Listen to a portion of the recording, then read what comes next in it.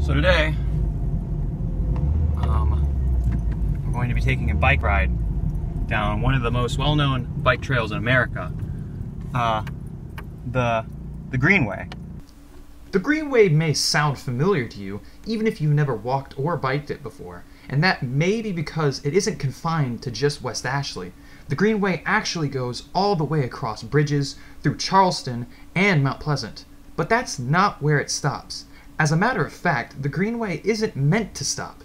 That's right, it's actually a continuous trail along the East Coast. It even connects Maine and Florida. So, easily my favorite part about this entire bike trail is it's diverse.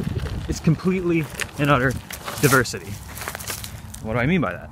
Well, if you start on the Johns Island side, which I always do, the first place you start at is immediately, basically in the middle of a marsh, I want to say. You know, there's salt water, you know, the ocean's right over yonder, and it's beautiful. You see seagulls, swans, you know, and on the weekends, if it's low tide, you even see fishermen out here casting netting and fishing at this beautiful place. But it's not just, you know, water the whole way through. Whether you're local or not, everyone will probably enjoy my favorite part of the trail, for things like the smell of sea or the marine aesthetic. And who knows, maybe you'll even see some local sea life.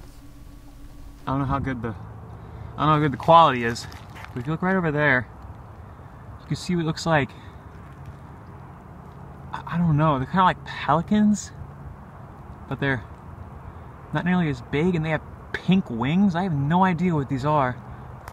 Incredible. After enjoying the company of some local wildlife and getting my fair share of breaths of fresh coastal air, it's time to say goodbye to the ocean life for the time being, and hello to the next section of the bike trail, as I like to refer to it.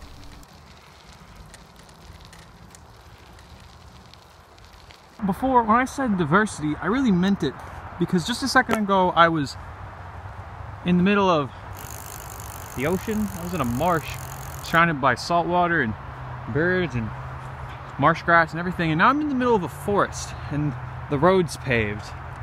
So when I said diversity, I really meant it. I really do love the paved road. It's probably one of the best additions to the bike trail, and every couple years or so they actually add on to it further and further along.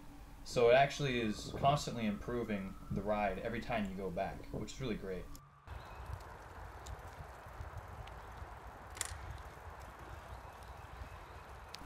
At this part of the journey, we come across the Clemson Soil Testing Facility.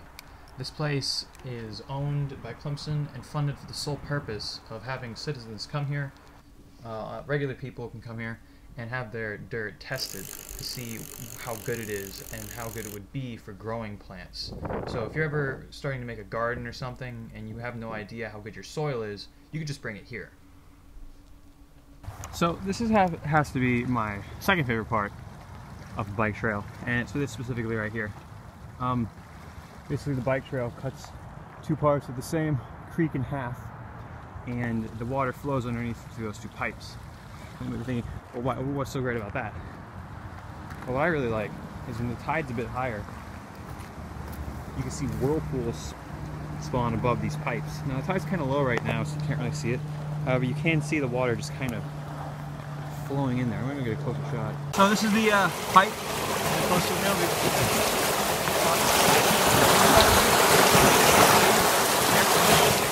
The biggest things about this bike trail is the fact that it is supposed to go from the tip of Maine to the foot of Florida. So that being the case, it kind of just goes wherever it can.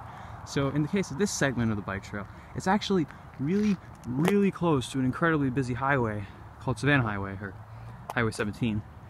And it's really only about 500 feet that way. Pretty crazy that there's all this neat stuff this nearby.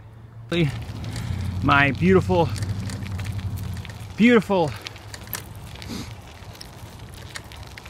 paved road has ended. So here we are at the 4th mile, halfway through the trail. And this is actually where I'm going to be turning around for today. One part forest, one part grassy plain, and in the middle a big highway. And I think that really describes the Greenway in one good sentence. And with that good sentence, my whole journey comes to an end. Although I do have to ride all the way back, and I got some good shots of the sunset for y'all to look at, just so you can see how beautiful this place is when it's just about to become night. Actually, been on this here bike trail at night. Ah! But I always imagined what the sunset here would look like.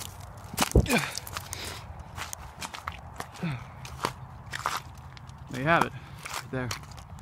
This camera really doesn't do it any justice. Really, it doesn't.